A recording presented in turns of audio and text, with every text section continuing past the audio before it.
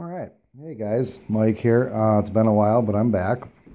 So the fuselage, we're going to call that pretty much done. I mean, I got to put the fittings on it and everything else, but there's been some changes in my life, and my wife and kids and I moved. My garage is tiny.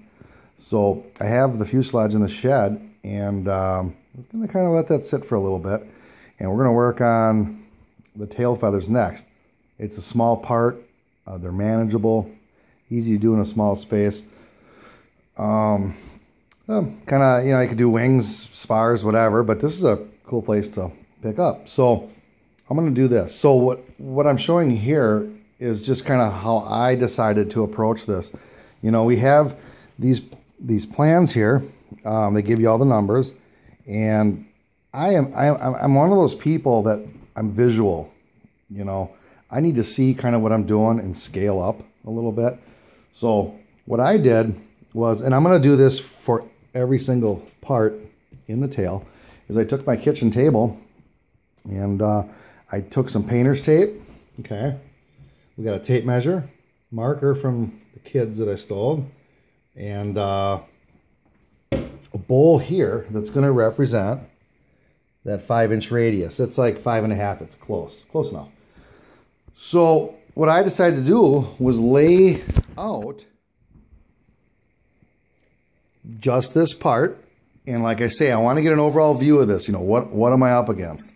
Very visual. So this is pretty cool. I laid it out in tape, okay, and all I did was transfer here to here, and I wasn't real technical with it. That's not the point of this. I just need to be able to look at this and say, okay, I'm going to build a table probably that's just going to handle this.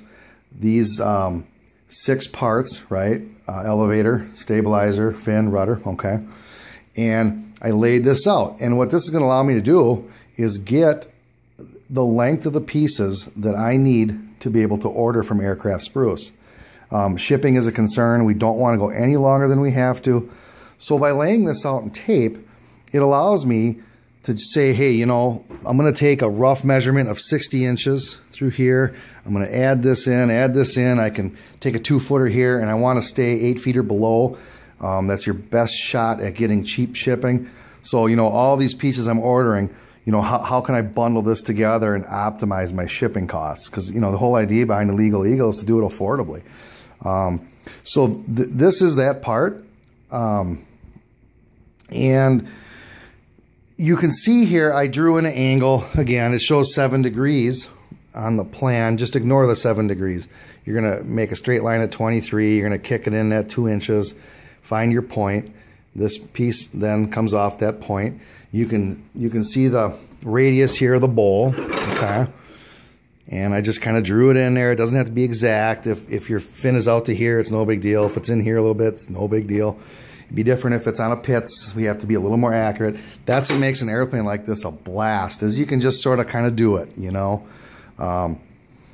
you can see I laid out the pipe sizes. I put question marks here saying, 36, probably get a 4-footer. It's $2 a foot. Get an extra foot, and maximize all these parts. And so that's the next step. I'm going to get a material list. You can see there's gussets that go in here if you look at the plans, right? There's some hinges. I'm probably going to do something a little different. And maybe I won't, but I'm pretty sure I'm going to do something different there.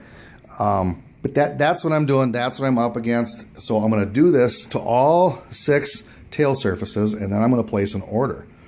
And once I get all my material in, I'm going to lay out a section on a table in my garage and start to build these. I'll probably order a little extra tubing. I want to do a bend test. What I mean by that is, how well does 5/8 bend, right? We know that in the rudder, I think that's 3/8. That's going to bend super easy. Looks like we have some 1/2 inch here. So I'm just going to do a little bend test, kind of play around a little bit, get comfortable, maybe make a tooling for bending. I don't know. Maybe I'll just drill a hole in the 2x4 and bend it and stuff it in. I'm not sure. That's the whole idea, is you're not sure. So you just got to play around, and the most important thing is totally enjoy the process. I love stages like this. I am totally happy without even building a part. Something like this is just a blast. I mean, I have a flying surface laid out in tape on my kitchen table. you just can't beat that kind of fun, you know. So we're not going to stress over the little details. You know, we got to see what that old codger did for us. You know, he gave us some numbers here. He gave us something to go off of.